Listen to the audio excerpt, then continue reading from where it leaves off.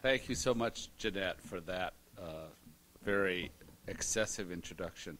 Uh, we've been doing things together for so many years. She was one of the premier booksellers in New York, and she has been one of the mainstays of the Academy of American Poets, along with Lynn Chase, who's here tonight. And so I feel like we're sort of destined to be in sync on so many things, and it's a very great honor for me to be asked to come here. This is such a wonderful institution, and in some ways it's how would I say, a reflection maybe of the library where Leopardi actually learned everything he learned. His father had a great library in Recanati, the small town in the Marche in near the Adriatic coast, where he was born and lived much of his life.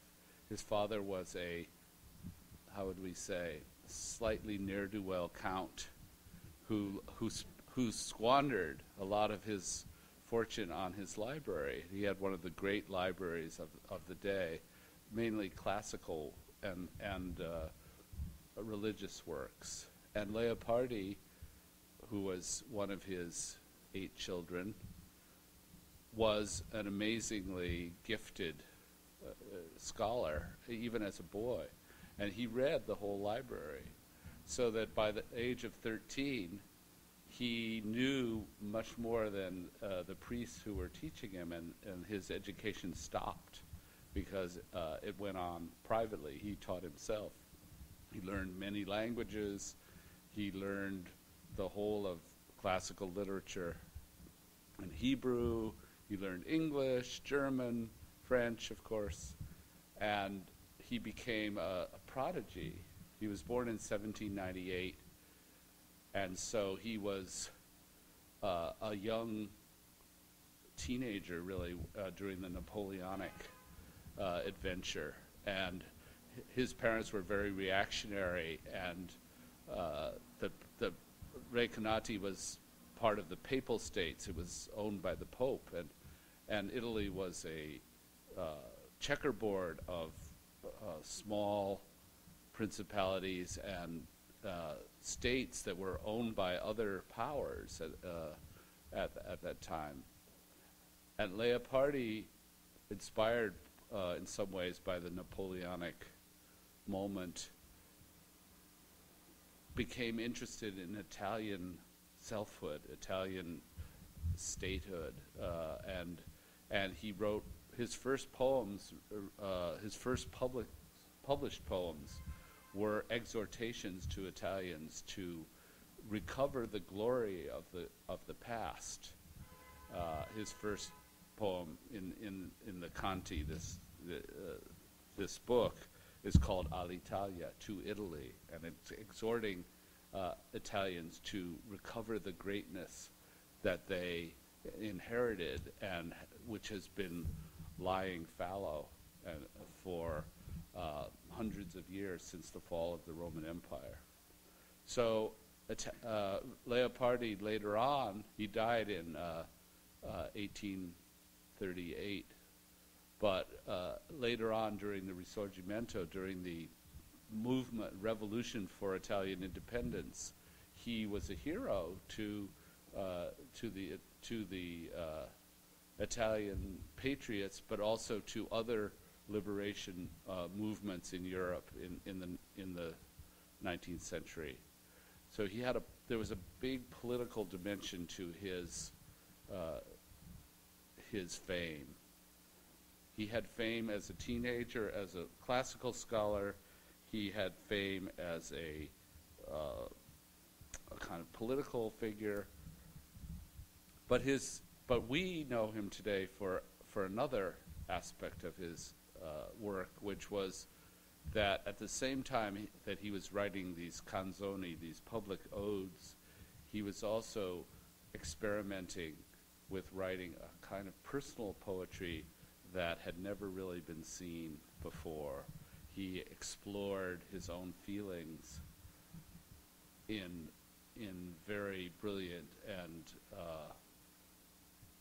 very passionate and sad poems of loneliness and alienation that really are the basis of the kind of fame that he has in our world today, beyond the realm of Italy, where his importance is so overpowering. In the wider world, he's seen, I think, as the first modern European poet in many ways, and it's the personal part of his work that resonates most deeply with us. And I'm going to concentrate tonight on reading some of those poems and talking about them a little. Now, Jeanette mentioned that I dedicated this book to Shirley Hazard, the great writer who's also someone I had the pleasure of publishing at FSG. Shirley lived for many years, half the year here and half the year in Naples, which is where Leopardi died. And she knew everything about Leopardi.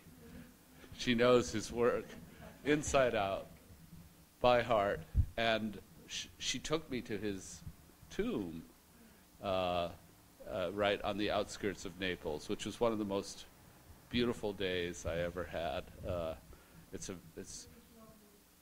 And Leopardi's tomb is right next to what's mythologically called Virgil's tomb.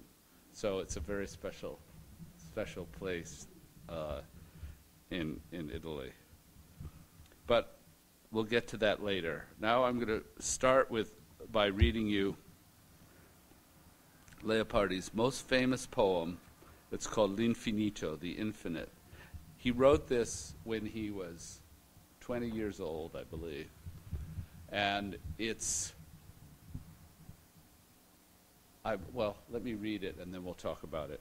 And I'm not a great pronouncer of Italian, but I didn't think ahead of inviting an Italian friend to come and read the originals.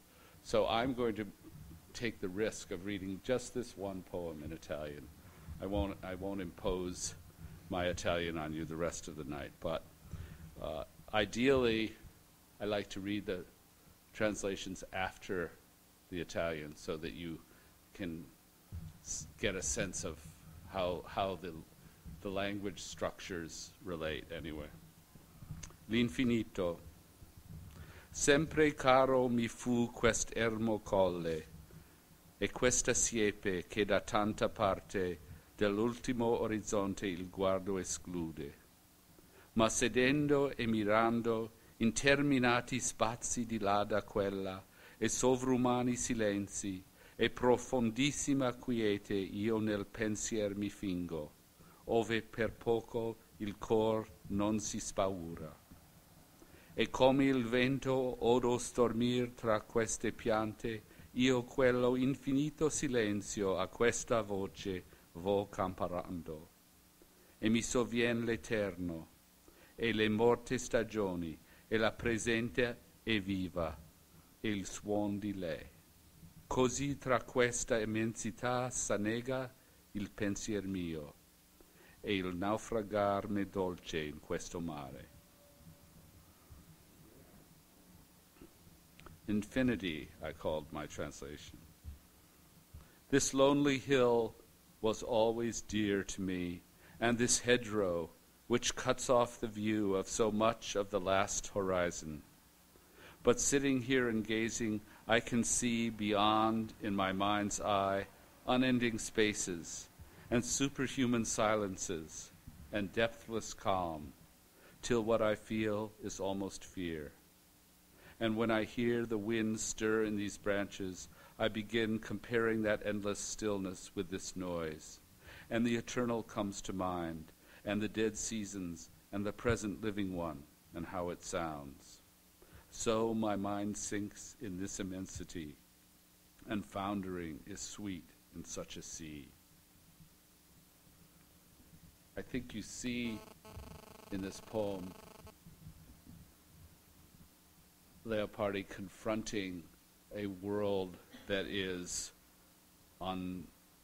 unknowable, incomprehensible, threatening, and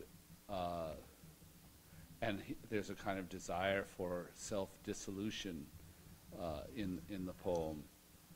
And as I say, he wrote this when he was 20. It was his first confrontation with his relationship to the world, and his poetry is an existential poetry. Really, it's about how we are in the world and our solitude. He was really an Epicurean. He was definitely a pagan. He was anti-Christian.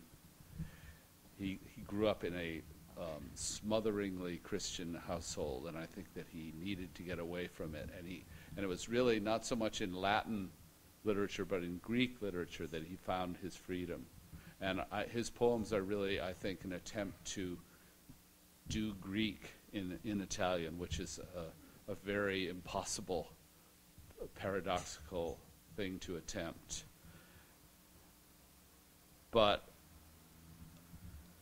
he brought something new to poetry and to the Italian language in doing this.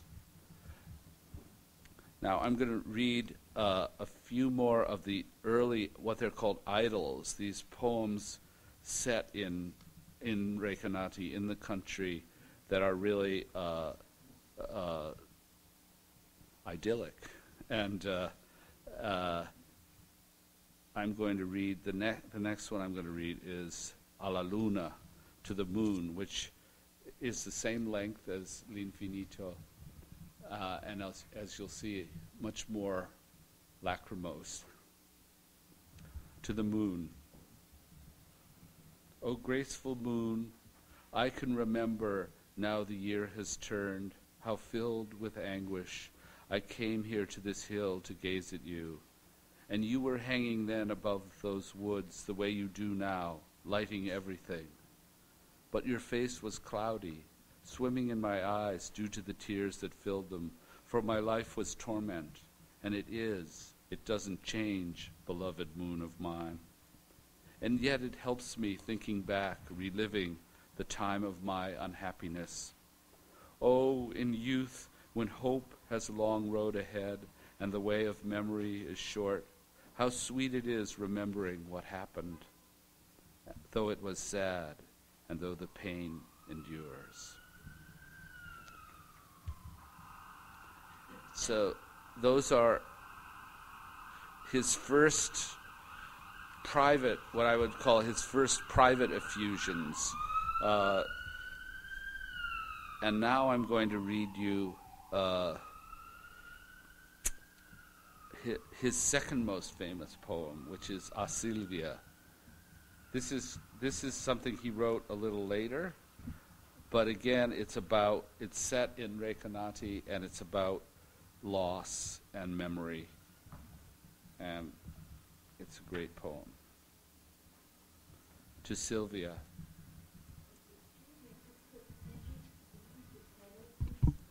To Sylvia. Sylvia, do you remember still that moment in your mortal life when beauty shimmered in your smiling, startled eyes, as bright and pensive you arrived at the threshold of youth? The quiet rooms and streets outside echoed with your endless song as you sat bending to your woman's work, happy enough with the hazy future in your head. It was fragrant May, and so you spent your day. Sometimes when I left the cherished books and the belabored pages on which my young years and the best of me were spent, to listen from my father's balcony to the sound of your singing and your swift hands back and forth on the heavy loom, I looked out on the cloudless sky, the golden streets, the gardens, and far off the sea here and mountains there. No mortal tongue can tell all that I felt.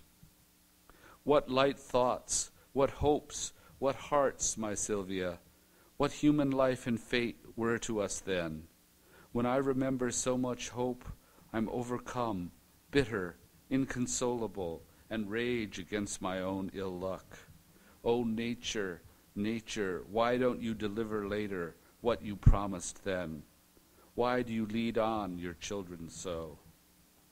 You, before winter had withered the grass, stricken, then overcome by hidden sickness, died, gentle girl. You didn't see your years come into flower, sweet talk about your raven hair or your beguiling guarded glance never melted your heart, and on holidays you never talked love over with your friends. Before long, my sweet hope died too. The fates denied me youth also. Ah, how truly past you are, dear companion of my innocence, my much lamented hope. Is this that world? Are these the joys, love, deeds, experience we spoke so often of? Is this man's fate? When the truth dawned, you fell away, poor thing, and from afar pointed out cold death and a naked grave. Leopardi was was ill his whole life. He had scoliosis, curvature of the spine, and he was short and unprepossessing physically, and he never had love. He never, there was never a woman who returned his love.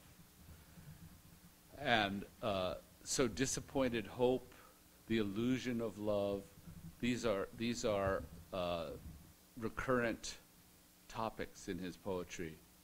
He claimed that it was his own philosophical studies and thought that brought him to his pessimism.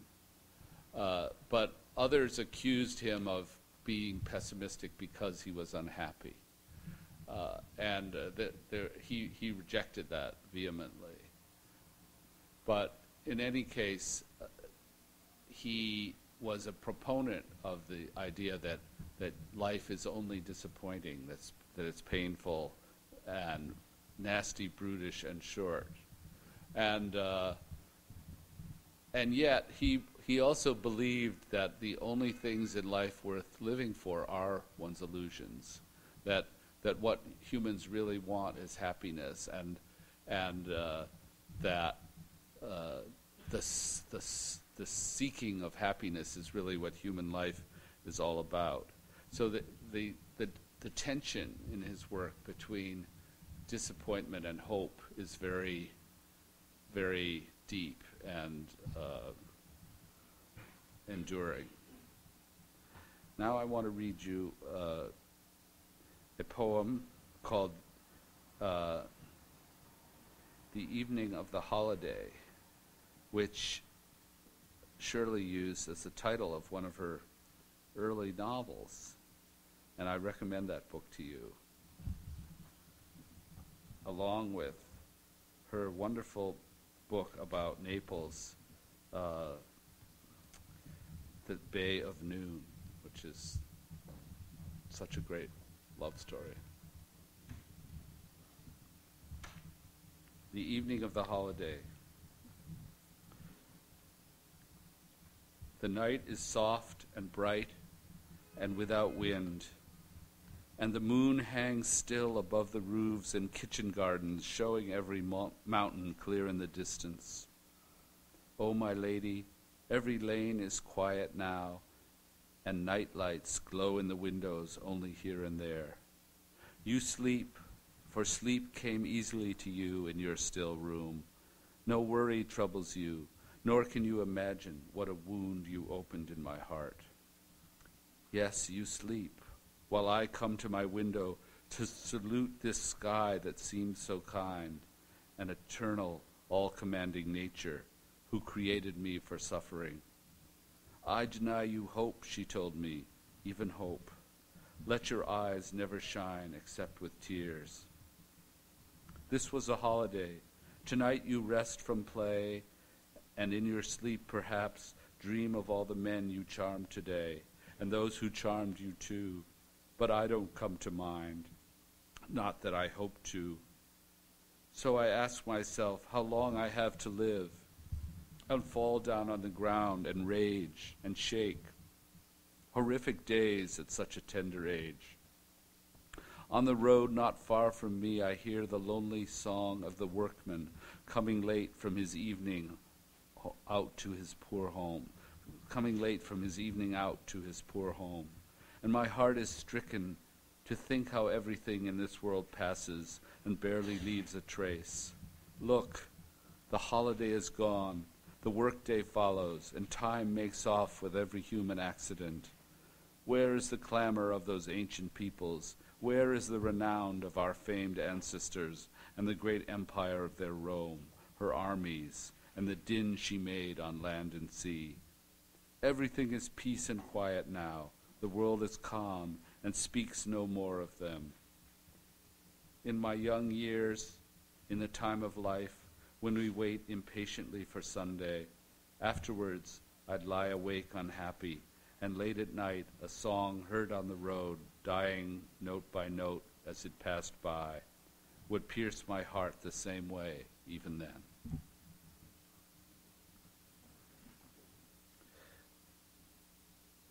I'd like to read a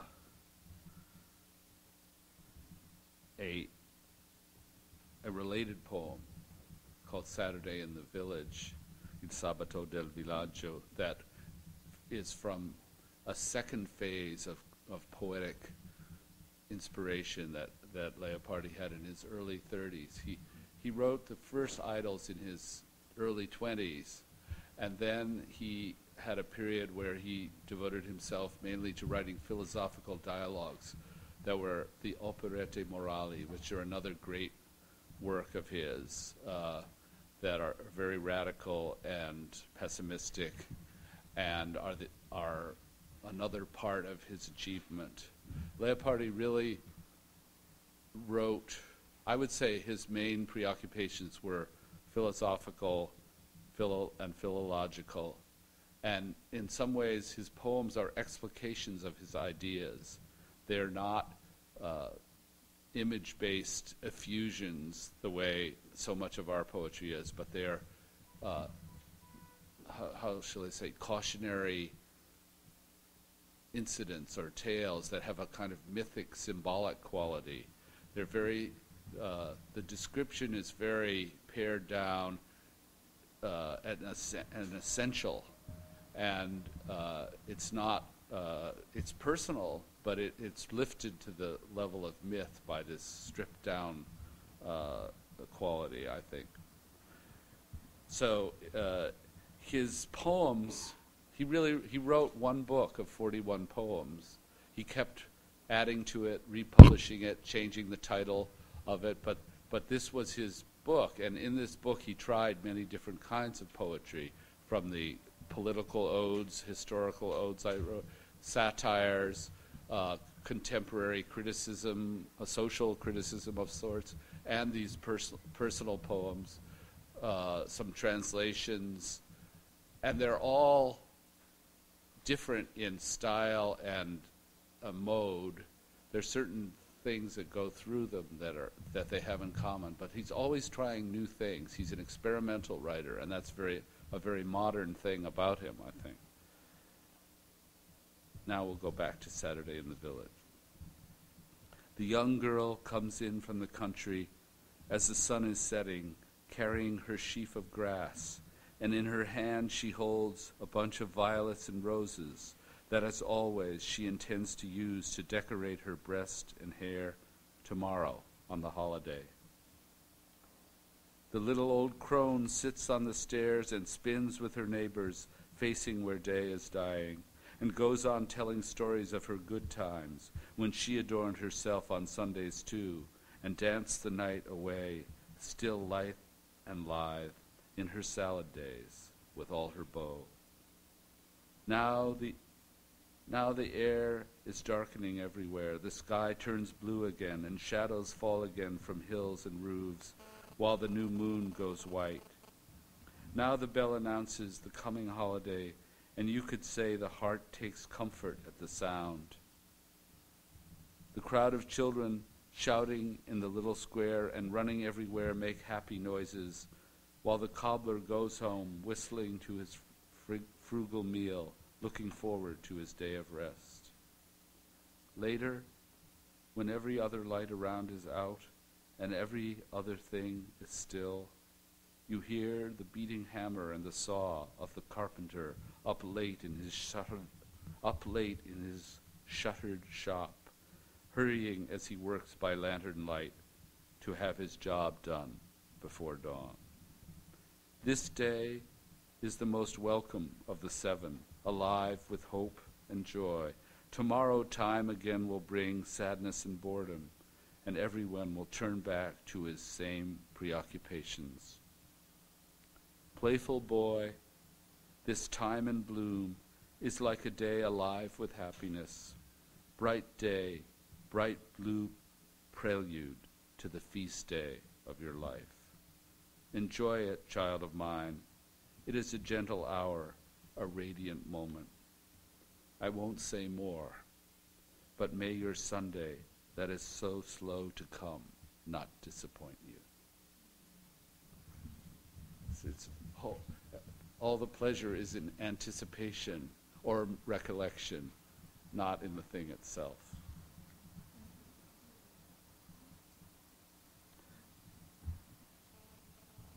I'll read a couple more, and then we'll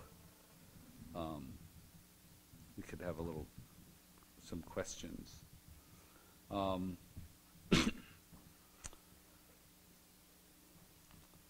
to think what would be best. I'd like to read this one.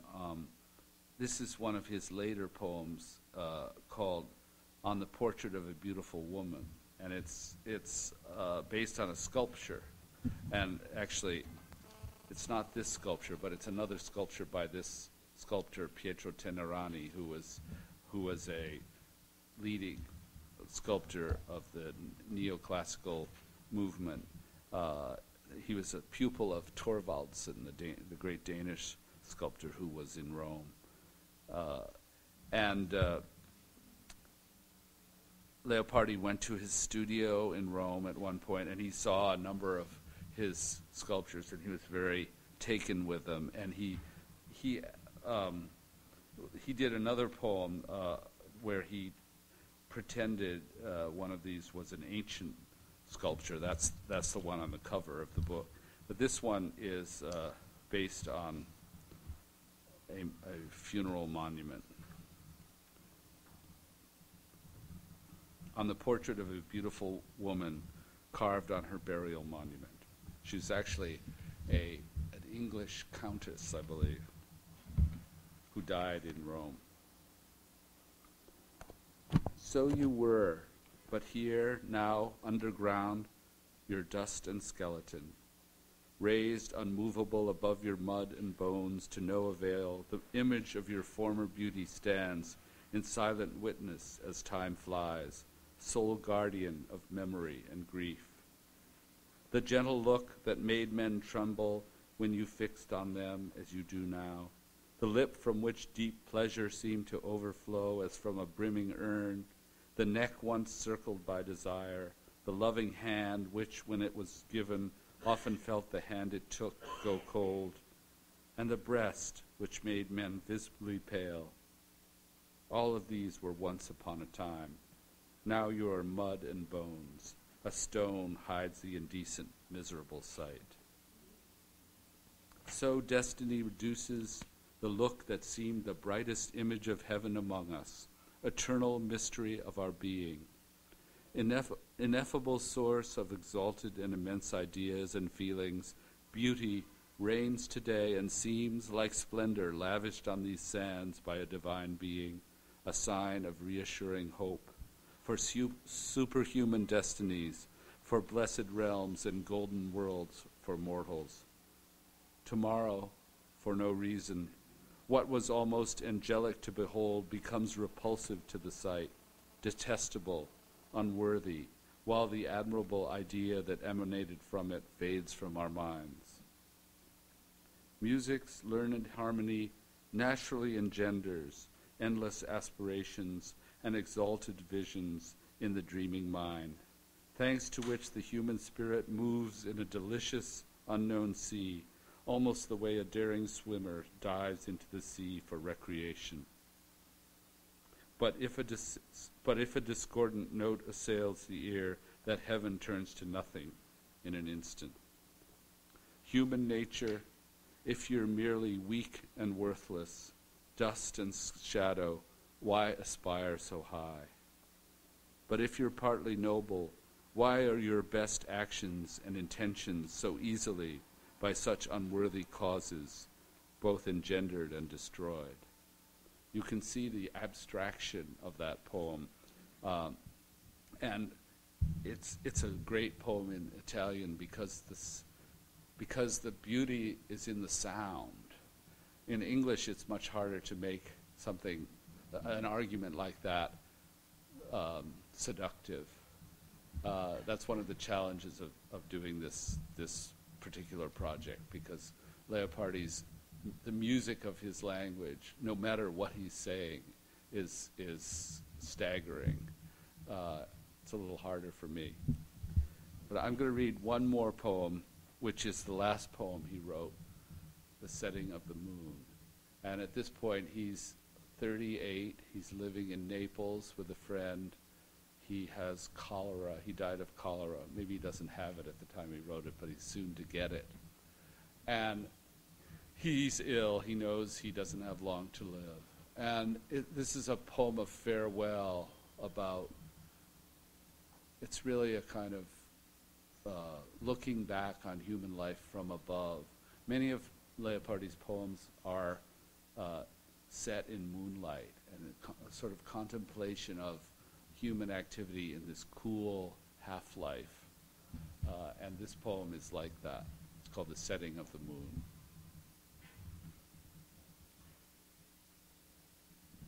It's called The Setting of the Moon, number 33. As in the solitary night, over silvered countryside and water, where zephyr gently breathes and far-flung shadows project 1,000 lovely insubstantial images and phantoms onto still waves and branches, hedges, hills, and farms, reaching the horizon behind Apennine or Alp, or on the boundless breast of the Tyrrhenian, the moon descends. The world goes colorless, shadows disappear, and one same darkness falls on hill and valley.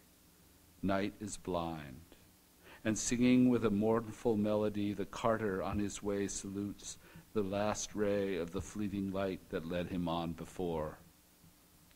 So youth fades out, so it leaves mortal life behind. The shadows and the shapes of glad illusions flee, and distant hopes that prop our mortal nature up give way. Life is forlorn, lightless.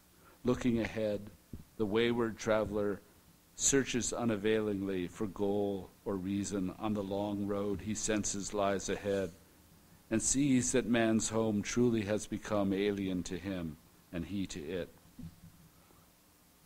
Our miserable fate was judged too glad and carefree up above, if youth, whose every happiness is the product of 1,000 pains, should last for life. The sentence that condemns all living things to death too lenient, if first they were not given a half-life far more cruel than terrifying death itself. The eternal gods invented great work of immortal minds, the worst of all afflictions, old age, in which desire is unfulfilled and hope extinguished, the founts of pleasure withered, pain ever greater, and with no more joy. You, hills and shores, the splendor past that turned the veil of night to silver in the west, will not stay orphaned long. For in the opposite direction soon you'll see the sky turn white again and dawn arise, after which the sun, flaming with potent fire everywhere, will bathe you and the heavenly fields in floods of brilliance. But mortal life, once lovely youth has gone, is never dyed by other light or other dawns again. She remains a widow all the way. And the gods determined that the night that hides our other times ends in the grave. So that's a little taste of Leopardi.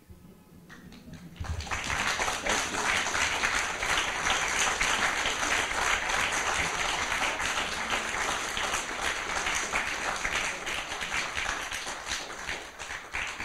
Does anyone have some comments or questions or yes? Mr. Galassi, thank you so much for your very moving reading. I have two questions. One is if you could address a little more the challenges of translating Leopardi, and secondly, how did it change your life after you being in contact with him so much? Well, it took me about 10 years to do this book, and I did it after I had worked on translating Montale's poetry. I worked about 13 years on that project. And when that was done, I knew I wanted to keep going with my engagement with Italian. But I thought I'd go backwards, not forwards in terms of time. And fairly soon I decided to try Leopardi because I didn't think very much of most of the translations I'd seen. But I had no idea how hard it was going to be because he really is a poet who's so, as I tried to say earlier, the beauty of his expression is because of his perfect command of his instrument, meaning the Italian language. And so things that are very nakedly merely ideas with not clothed in metaphor, really. He's not really a very metaphorical poet. That's really the substance of much of his poetry. And to turn that kind of argument into something that is poetic as we understand it is very, very hard for me, I think for most people. And so that, and also a lot of Leopardi's poetry, these poems are written in this more personal, quiet voice, inner voice. But there are other poems that are written in a kind of rhetorical language that reaches back into the 17th century, and or to Petrarch even, and it's hard to make those into something that someone today would want to read in our language, and so that was another challenge. So it was very, very demanding, and also to learn his world and what his reading and all was a very big challenge. We're actually publishing another book of Leopardi's not this coming year, the year after, which is his huge notebook that he kept called the Zibaldone.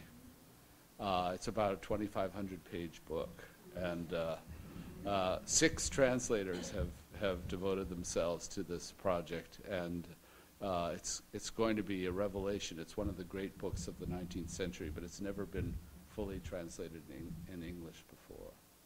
So how did it change my life? Well, I think his pessimism probably hung over me, so that when I finished with it, I felt a certain lift. I think that I learned a lot about writing. I think some of my own poems have been influenced by things I was doing, trying to do here without even knowing necessarily. And I think I called my Montale book my PhD because it took 13 years and I learned a lot doing it. And so this is my second PhD. Roger. Jonathan, when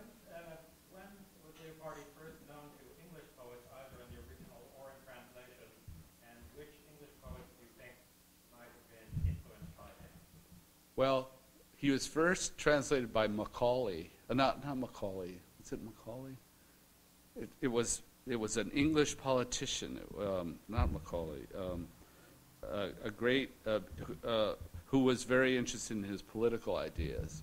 And then James Thomson, who wrote *The City of Dreadful Night*, was a great Leopardian, and that was in the Victorian area, and he thought of himself as sort of the English Leopardi, though he's rather purple by comparison. But he was known really more for his public stance in the mid-19th century. Matthew Arnold was certainly interested in Leopardi, and I think that there are a lot of affinities between Leopardi and the Romantic poets, Wordsworth and Coleridge especially. I don't think they knew his work, but he may have known theirs to a certain degree. He certainly knew James Thomson, the author of *The Seasons*, but he really, he was really what he was reading were Enlightenment writers, and he loved Madame de Stael. She was very important to him. But most of his education was in the classical world or in the Enlightenment. I don't know if that's an answer to your question, but yes, sir.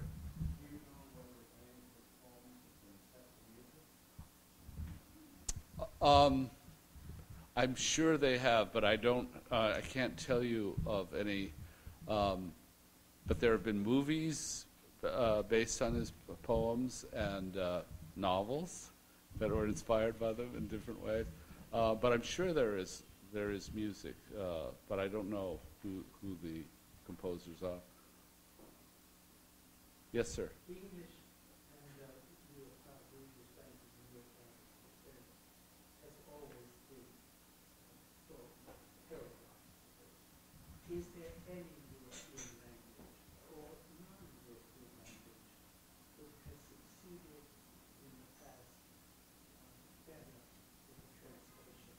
How does your title come out in German, Russian, or even all that? Well, I don't know much about that, but I do know that I used a very good French translation. That was, that was one of the books I consulted most carefully when I was doing my own translation to try to see if I was understanding it. This man named Philippe Orcel did a very, very good translation and very beautifully annotated too. Some of the poems he translated in prose, actually. Some of the more argumentative ones. I decided against that, but I thought it was a very impressive piece of work. I think that Nietzsche loved Leopardi. I don't know about translations into German of Leopardi because I don't read German. But that's a really interesting. I would think that he would come across well in German. Yes, Lance. Everybody remembers the argument that Nabokov and Edmund Wilson had about translating Pushkin, where Nabokov said that it should be just absolutely literal because you couldn't get the music. Did you find yourself facing that problem? I mean, or how did you deal with that problem? Well, I really try in doing translation to be literally accurate. So the accuracy was paramount? I try to be literally accurate to make it sound like good English, and then, if I can, to do something more in terms of beauty but I think that accurate. But I don't agree with Nabokov's view on it, because Nabokov wanted to annotate every nuance of Russian, etc. And he wanted to produce a trot, really. That's what he thought a translation should be. And I don't agree with him. I think we have to try to make it into a beautiful thing in our own language. And for instance, certain registers of idiom that he uses a lot of archaic words in his. I can't do that. If I did that, I would create a pastiche that was really not a piece of English language. I think the challenge in doing a translation is to make a readable version of something that brings it up to date in a certain way. So I do believe in accuracy, but I also believe that the most important thing is to write something that's a good English sentence that's as accurate as possible. Does that make any sense? Yeah. Any other? Jeanette? Thank you so much. That was a beautiful translation. And I just wanted to ask something not about Leopardi, but I wanted to ask you about your early interest in poetry. When you were a little boy, I was wondering what poet particularly interested you, what you were drawn to first. Well, I don't know that I was that interested in poetry as a little boy. I remember my father always read The Midnight Ride of Paul Revere on my brother's birthday, because my brother was born on April 18th. But I think when I went away to school, that's when I got interested in poetry. And I remember James Agee had gone to my school, and I read his poetry, which was not his greatest production, but I was very taken with that. And then I got interested in romantic poetry. We read T.S. Eliot, and et cetera, et cetera. But so it was really something that I fell in love with in adolescence, I think. And I think that's true of many people. I was very religious as an adolescent, too. But I kept my love of poetry, and I didn't stay with it. So, thank you all very much.